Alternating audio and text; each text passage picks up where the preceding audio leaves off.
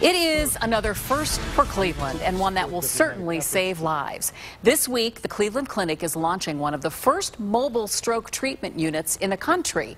Every year, 5,600 patients are hospitalized for stroke in Cuyahoga County. Dennis Paltrown was one of them. Dennis Paltrown was getting ready for his day as a volunteer at Medina Hospital when it happened. I felt a tingling in my left cheek, in my chin, and down my left side. And instantly my tongue got thick, and I couldn't speak as well as I normally do. And I told my wife to call 911. I was having a stroke.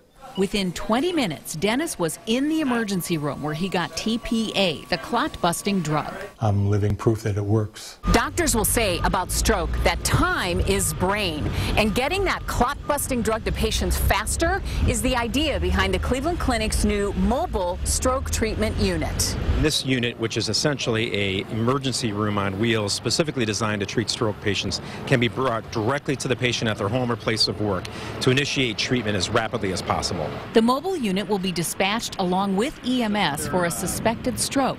Will determine the type of stroke with the onboard CT scanner and allow a clinic doctor to help assess the patient through telemedicine. So every minute affects how well the patient will recover. Absolutely. There's no question that if we can treat a patient at 90 minutes, they do much better than when they're treated at 180 minutes. And the goal is with this unit, we could actually initiate treatment within maybe 30 or 40 minutes. No one knows better than a stroke survivor that every second matters. Dennis is grateful he knew about stroke symptoms and says even if you think what's happening could be something else, call 911. Thank you for everything, especially the call to 911. That I tried to dial on the television remote. Yes.